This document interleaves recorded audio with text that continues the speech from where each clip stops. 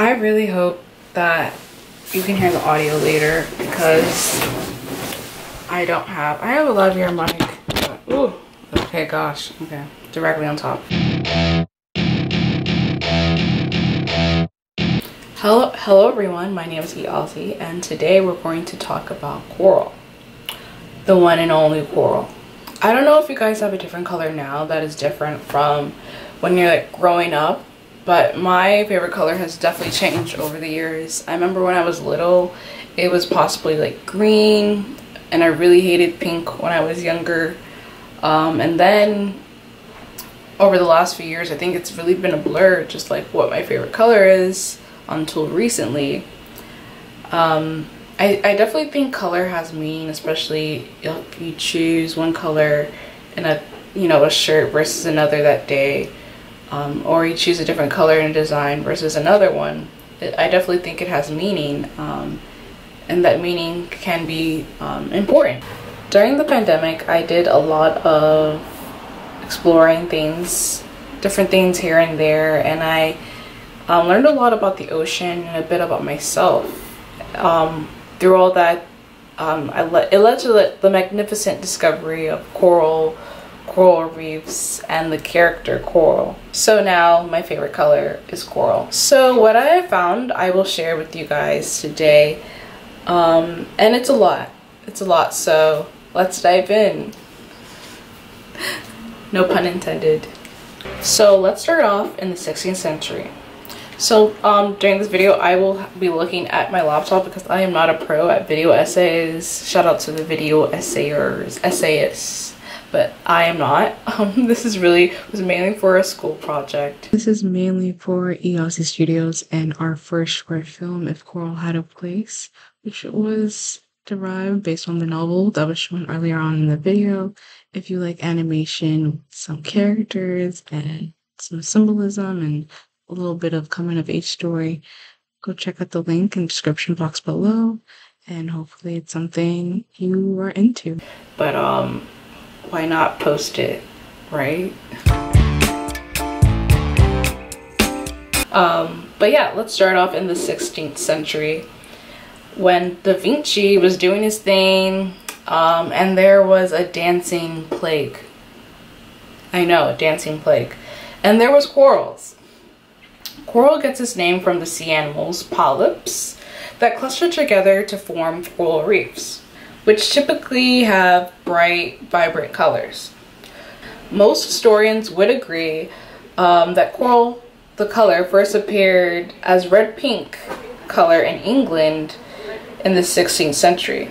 During the 1500s, it was the Renaissance period where there was a lot of cultural and artistic development and rebirth in Europe.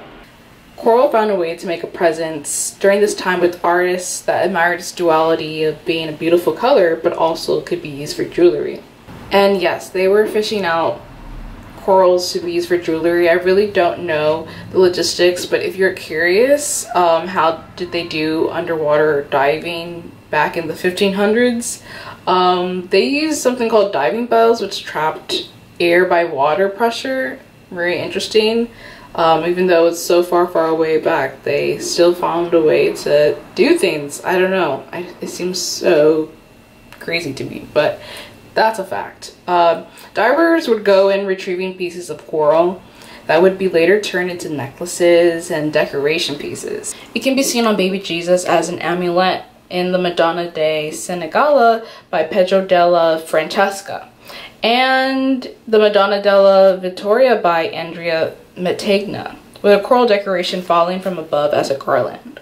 It was also associated with the female figure back then, with the piece Monna Vienna by Dante Gabriele Rossetti.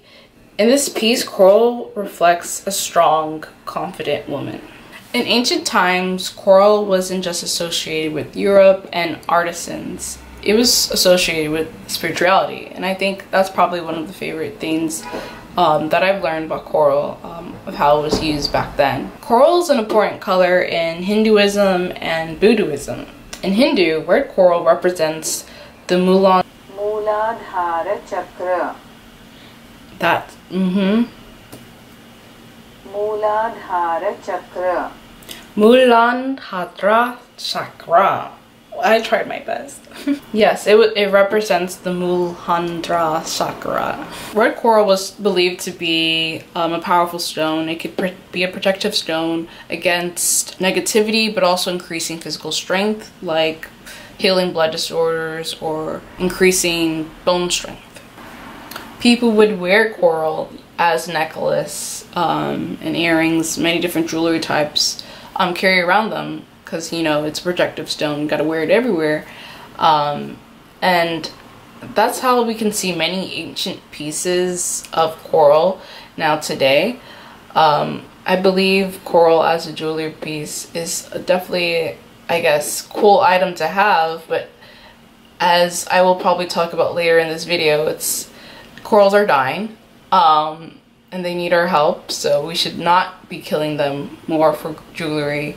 And just sort of exploring the ancient pieces that exist now, or, you know, going to an aquarium or underneath the sea to find corals. I mean, that's to say, all this jewelry talk leads me to my next point in coral. It's the popular culture. Fashion. Fashion definitely has become a prominent thing, I feel like, in my life. I like to dress up with different pieces and whatnot, but having the chance to explore how coral and the underwater life has integrated itself into fashion and fashion designers' ideas has been a great thing to look at and explore.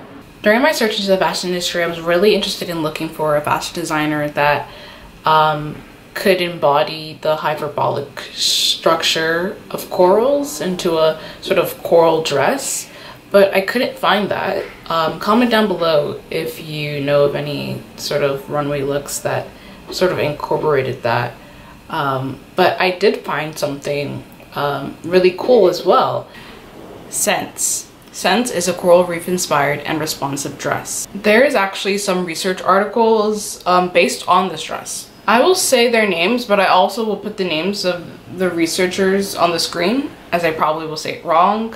But researchers Galina Mihaleva and Pat Patsaranapur use programmable LED lights to visualize coral turning white, better known as the phenomenon coral bleaching. Corals turn white because of various stressors in the environment, such as overfishing, lack of nutrients in water, etc. In their research article, they state that some of their motivations for this project were plastic in the ocean and how this affects corals. They state that LED animation is influenced by the flow of the water, untouched water, keeping the corals alive, all colorful and vivid as a way to embrace diversity through their inclusion. They later go on to say, the dress provides the wearer with animation and color transformations that can map to data derived from a network. When the person wearing the dress moves around, the sensor would pick up the acceleration and use it to influence the visualization. The idea behind the feature is that by invading the personal space of nature carelessly, we can make it shut down, destroy it, even if we didn't intend it. I really like how they embody a touchable and somewhat emotional approach to understanding ocean pollution and the vibrancy that we are losing in the corals and the color coral under the sea. This sort of dress, I guess, tickles my fancy as well because it sort of combines science with art, which is very poetic, I believe. I love seeing the idea of coral, the color in coral reefs being used in popular culture, like fashion, jewelry, and even books. Did I say books? It's time. The Beautiful Math of Coral, published in May 2021, is about Coral, a Nigerian-American girl who goes to college discovering pieces of herself and intangible things are weaved into nature, tech, and art. She meets Fernando, a Mexican-American boy who's also a bit lost, and together they go on a journey like no other, where they realize they are just like the beautiful creatures in the sea. Coral reefs. That is my name, yes. I really don't remember much about me writing this book, to be honest. I don't remember much about me. I don't remember much about what I put in the book. but I do know Coral's largely based off of me. I do know in my head I wanted her to be like have some similarities to me but also be different, so there is this vibrancy to her that that she has, but there's also this sadness that sort of goes along throughout the story of her going to college and wanting to do something different than what her parents want her to do and trying to find her place in that. And I think a lot of coming of age stories can relate to that. A lot of college kids can relate to that, and I'm one of them. I wanted to, you know, create that idea that someone can be being with a lot of energy, but like their environment that they have around them doesn't really always reflect what they are. So she goes through her own sort of coral bleaching, I would say, and I don't know, I haven't read the book, but maybe she finds her coral color again in the end. I'm not sure. You had to read the book, but 10 out of 10 I would recommend. This book was experimental. It was my debut book. I learned a lot through publishing it, and recently I talked to a very accomplished author, and they talked about the idea of just, you know, doing it and publishing it. And of course there may be things you would want to change about it, but you learn so much through the process of putting your work out there, publishing it, rather than it just sort of sitting in your draft box and like you debating what you should change next. I don't know. I relate to that. I definitely think there's things I want to change about her right here. And I want to carry those lessons that I've learned into my next project, into my next book or whatever.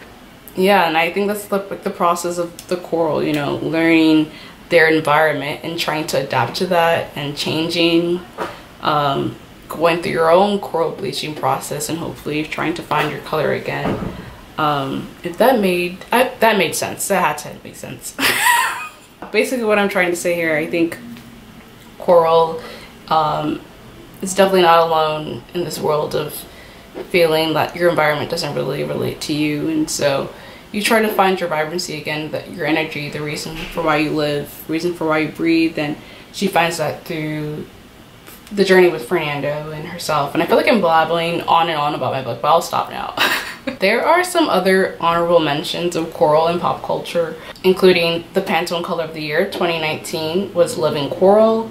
Alexandra McQueen's Spring 2012 runway looks, which did use the color coral, and also has the free flow watery look in some pieces. There's also the jewelry company Tiffany & Co, who were using natural coral in jewelry, but stopped in 2002, and now play an active role in coral conservation, so good for them. Oh, and also, how could I forget?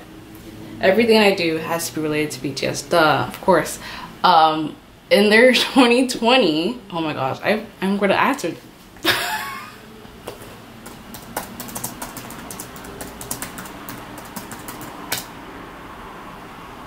Yes, I was right. In their 2020 album B, all the members of BTS, 7 of them, did their like own little room did their own like room inspired by them, and the BTS member Jaeho, my favorite, designed a room that included the color coral, or what I believe is coral. We never heard from him it was really coral or not, but we heard from Suga. So yeah, those are some of the honorable mentions. I hope you enjoyed this video, and continue to live in a very coralful world. Oh, that was kind of sweet. Okay, bye.